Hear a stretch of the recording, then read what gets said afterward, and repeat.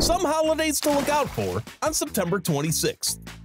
Firstly, it's National Pancake Day. A day so nice, they made it twice.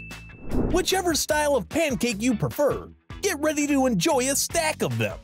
September 26th, it's Johnny Appleseed Day. Johnny Appleseed was an American nurseryman who introduced apple trees to the Midwest, including Pennsylvania, Ohio, Indiana, and Illinois. He was also a conservationist and missionary during the earliest days of the U.S. Thanks for watching. Check out other dates to discover more holidays that are on the horizon.